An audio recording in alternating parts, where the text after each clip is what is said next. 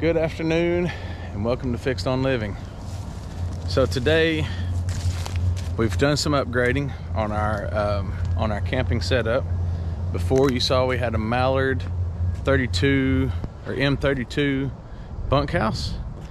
We've since sold that bunkhouse, and through a lot of prayer ended up buying this 2021 Montana High Country 377 FL. So we bought this High Country up around Kentucky, or northern Kentucky, almost Cincinnati actually, and got it home. And actually when we picked it up, the guy was trying to pull the jacks up and show us how the auto leveling worked, and the auto leveling wasn't working, and he had only used this thing one weekend, so it wasn't it's still under warranty. It wasn't a deal breaker, so we went ahead and brought it home. What we've learned is the calibration on these things will get out of whack when traveling down rough roads. And if you've ever driven through Kentucky, that's exactly what you've got, rough roads. So we got home, couldn't get anything to work right. Worked with the auto leveling, got the jacks manually down and leveled the rig ourselves. Now it's perfectly level. We've done the calibration. I'm sure there's plenty of YouTube videos out there on how to do the calibration, but I'm just going to show you real quick because I don't want to get into a whole lot. But when you're looking at your panel here, let's start in the off position. I've got an error here. When looking at the panel, I've already leveled the machine, or the camper. It's perfectly level. I used a 2-foot level in the floor to make sure that everything's exactly right. So now we're wanting to calibrate this to know where level is, and the way you do that is press the front 5 times, and then you press the rear 5 times, and you'll see the lights light up. It says 0 points calibration. It says enter to set or power to cancel or to exit. So we'll hit enter. It is setting. It says stability check, and there you go.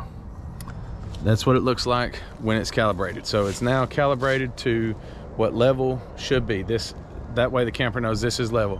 The other issue I'm having, or main issue I'm having actually, now when I turn this on, I'm getting a left front jack error. Error, left front jack. Can you see that? It says retract everything. Well, when you retract all your jacks, you're retracting them to the homing position. So that they call that homing in the owner's manual. So when you retract all the jacks to all the way up, that's homing. Once you get them home, then it recognizes that and it should clear your errors. In my case, it didn't. When I'm extended, got all my jacks up, everything's down. I'm sorry, jacks down. I get the left front jack error. When I pull everything up to the homing position, I get a right middle error, which is the jack on the other side from that one that will not move. So, and I'm trying to make this as fast as I can. We'll do some more video later. So what I did is we went into the, let me show you, in the crawl space or in the basement is where the control panel is that actually controls all of the jacks. We've taken the cover off. There's the control panel there. Here you've got the this is the right side. You've got the right rear, right middle, right front jack. On the other side, the left rear, left middle, and left front jack. There's 2 harnesses for each one, a big harness and a small harness. So we switched them, we flipped them. If you'll notice right here, we've got the left middle plugged into the right middle hole and vice versa. That allowed us to manually lower those jacks to see if it would recognize it and that right middle jack go down. So we tried that. I'm gonna show you how to do that. To lower the middle jacks, you press and hold left and right together. I don't know if you can see, but that jack is coming down. That's the left middle, and on the other side, the right middle jack still isn't moving. So that tells us that it's the actual jack, not the control panel. So then, and this is where it got interesting, I walked around here and thought to check the jack, check your harnesses, check your plugs. That's what everyone on YouTube says.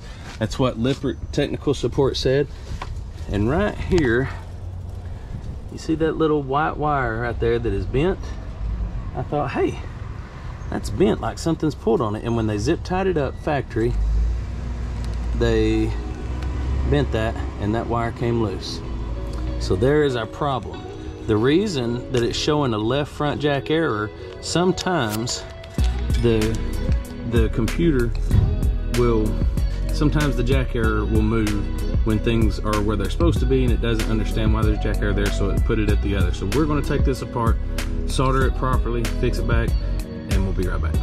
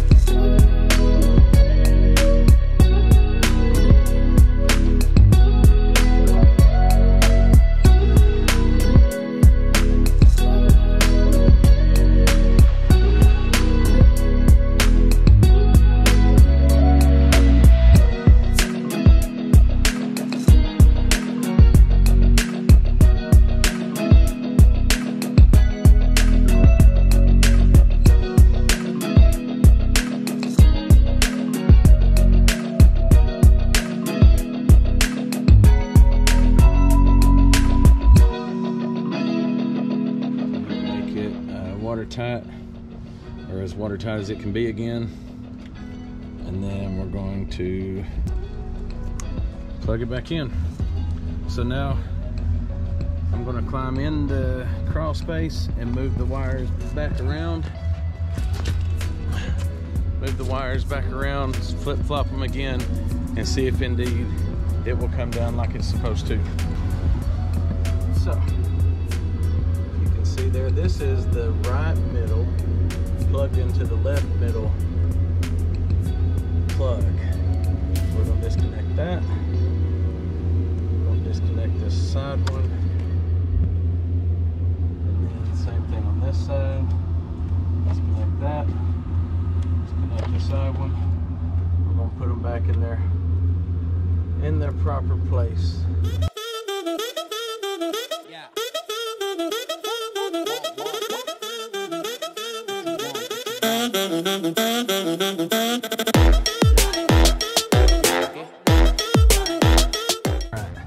So it's still showing an error, which is totally fine.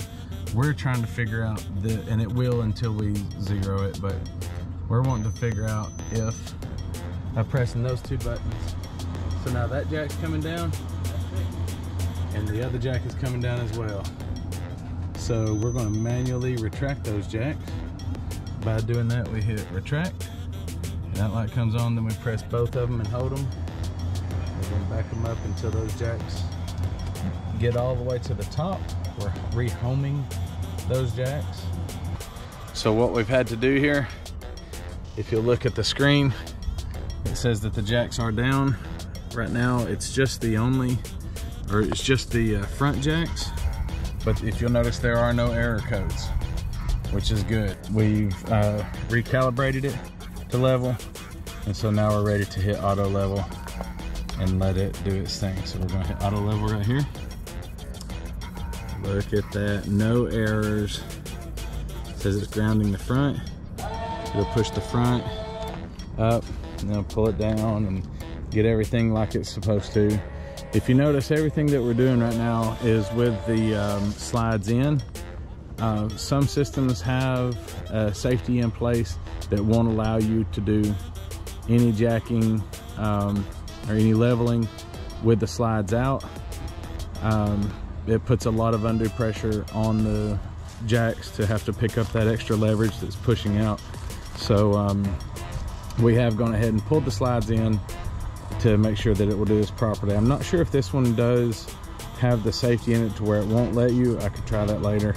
I do know Jayco, their leveling system won't let you do it with the slides out, but just in case you're not sure, don't try it. Just make sure the slides are in whenever you go to when you go to level up. Just pull the slides in and you can't go wrong. You can't mess it up. So that's what we're doing. You can hear it. Jacks are moving up and down. It's a beautiful sound.